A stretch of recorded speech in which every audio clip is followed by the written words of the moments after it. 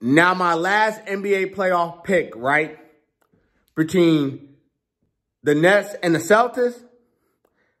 Okay, first of all, let me get this out the way. It's going 7 games no matter what, okay? Because this is the best series in the first round, okay?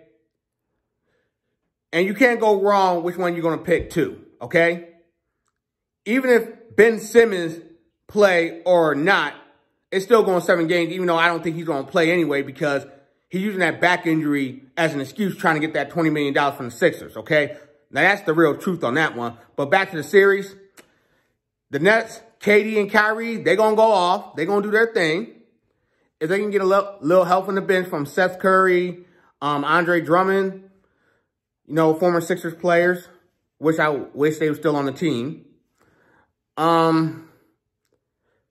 You know, and the Nets, if they use their young players too, if they step up too, hey, they can make damage and it's possible they can win the series.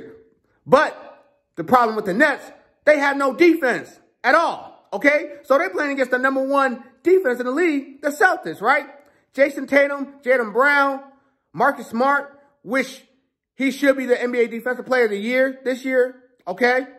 And look, Boston, man, they're a scary team, man, for real. So, this is going to be the best series of the first round. And I know you're not supposed to bet against Kevin Durant, okay? Kevin Durant and Kyrie Irving on the same team, but also it's hard to bet against the Boston Celtics because they got the #1 defense and, you know, Tatum, Brown, and Smart. So, you know what? I'm picking the Boston Celtics over the Brooklyn Nets in 7 games. And every game, I believe, is going to be a close game. No blowout games, not one time in this series. And that, my friend, is a fact. Like, comment, subscribe. Again, Celtics in 7.